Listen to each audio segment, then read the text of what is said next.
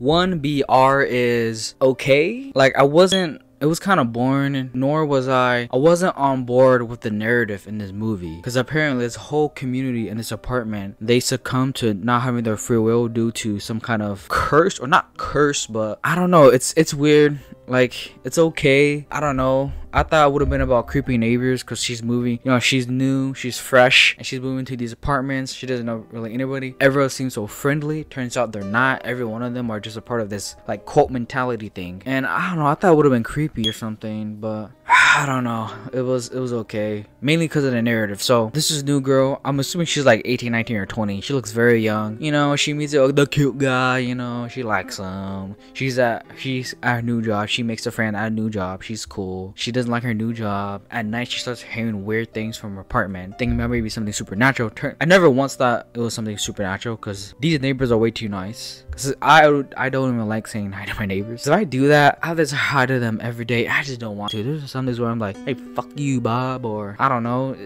Doing that is not for me. You know, everyone seems so nice, and then, you know, the next day, you know, she keeps wearing weird things, and then this cute guy keeps asking her to come to this party. He's very persistent on it. One night, her and her friend come to her apartment. You know, they party, blah blah blah. She goes out. Turns out she hears these weird things, and turns out a robber takes off the mask. Turns out to be the cute guy, the I guess manager or whatever. And it turns out everyone, right, this is late outside, she needs help, but you know, she's a part of this whole cult thing. And so this is where I just lost interest when everyone was kind of involved in this cult mentality. I was like, oh, you know, it's just I maybe some people were on board with this. I just wasn't. I don't know, didn't do it for me, sadly. But yeah, there's like this cult mentality where you need to follow the rules, our rules in this community, in these certain complexes, or else you're gonna get tortured. Once you move in, you're an official residence. This is not any person. Once you're an official residence, you need to do this. And so they have her, I guess, tortured, where they like poke her into this wall. She doesn't listen and play ball until she has to. So all these people, they're like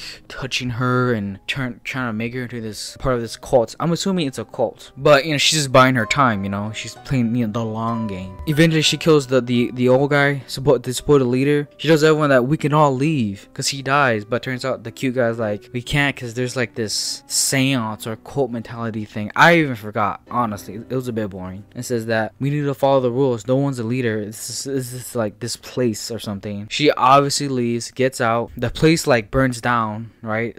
I don't know if it was her apartment or her complex or just another complex area, but yeah, she's standing there outside laughing because she's won. She got out, and then she runs away, and that's how the story, you know, the movie ends. It's okay. There's even this side sort of plot where she doesn't want to talk to her family, which is why everyone chooses her to be part of this so-called group. But yeah, it's I don't even know the girl's name. I completely forgot. I just know her as the young girl. She's the main protagonist. She's, you know, typical. She's new. She's, you know, doesn't know what she's doing, basically. It's like, oh, she's fine. Hopefully the next movie on day 5, October 5th, which is going to be The Bye-Bye Man. I've heard a lot. I actually didn't see this when it first came out in 2017. It's a January movie, so I don't have high hopes. Actually, haven't seen it yet, but hopefully it's good.